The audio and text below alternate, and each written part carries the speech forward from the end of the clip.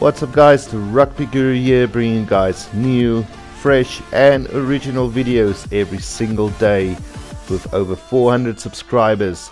So if you haven't subscribed to my channel just yet, please go ahead and subscribe. Click on that notification button and do like and share the crap out of this video. Right guys, so the first thing that I would change in rugby at the moment is maybe put a stop clock at scrum time.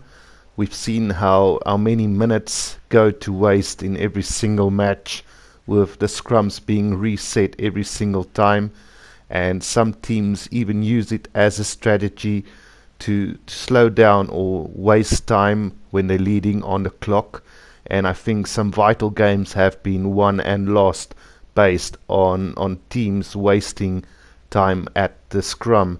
So if they should put a stop clock just to restart every single time that they do a scrum, would be a lot better, and they would save massive time as well.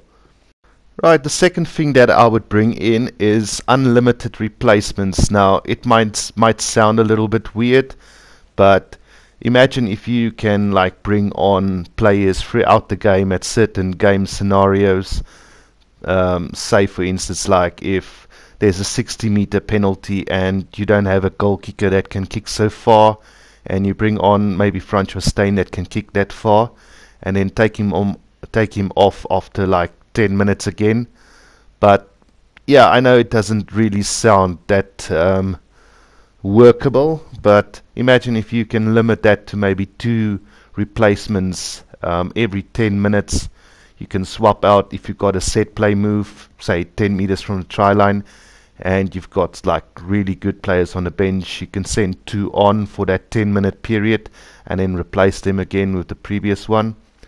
It would be really cool, guys. I know a lot of people argue and say it's going to slow the game down, but if executed correctly, it shouldn't waste any time, and it would keep the players fresh and also prevent injuries in the long run, because you can take somebody off, say after 15 minutes for a rest, and then bring him on the half-hour mark on again when he's fresh and ready to play again.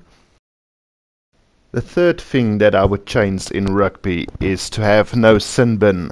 I'm not a big fan of the yellow card system where you go off for 10 minutes and cool off and then get back on the field. I would like rugby to take more a soccer approach on that one, only giving a warning with a yellow card, and if they do it again, then they can get a red card, which could lead to a player being replaced altogether, because I feel that the red card and the yellow cards just make for a really unfair advantage in the game, and it really takes out the battle of the game completely.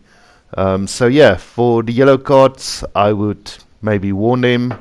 If they get the first yellow card, second yellow card, it would turn into a red card, and with the red card having the player that trespassed being replaced by another player and take no further part in the game, but not take them off altogether, because I do feel with rugby being a contact sport, you cannot go with 14 men against 15 men, as it was proven in the World Cup when Sam Warburton got a red card against France in 2015, and again when Famawina got a red card against Wales in the quarterfinal between France and Wales, which I think both teams would have gone on to win if it wasn't for the red cards.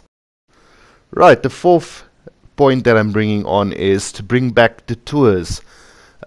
We've seen in the past the Springboks play against Neath, All Blacks playing against club teams. So how about bringing back those tours where the All Blacks go tour in Wales or Wales go tour in New Zealand? Imagine the All Blacks against the Scarlets, or the Crusaders against Wales, or the Springboks against the Hurricanes, all those sort of stuff. Those were stuff that were done in the past, long time ago, even before I was watching rugby really. It's something that was really successful, and it gave the ordinary guy an opportunity to play against the All Blacks or the Springboks, for that matter, guys that would never make a international squad, being able to compete against the best in the world. I think there would be enough revenue for those matches. It will be sold out, and it will also help the clubs gain some valuable financial means. Alright, and then my last point is to make a global international window. How many times have we seen, for example, the Springboks taking on Wales at the end of the year tour, and they're not able to field their top team because it's outside the global international window and the clubs have a say over the top players. That would really improve rugby overall, as I feel you should field your best international teams at any given time. Right guys, that is all for today. I hope I lifted some important details for you guys. Leave a comment and tell me what you guys think of it. Until next time, this is the Rugby Guru. Cheers for now.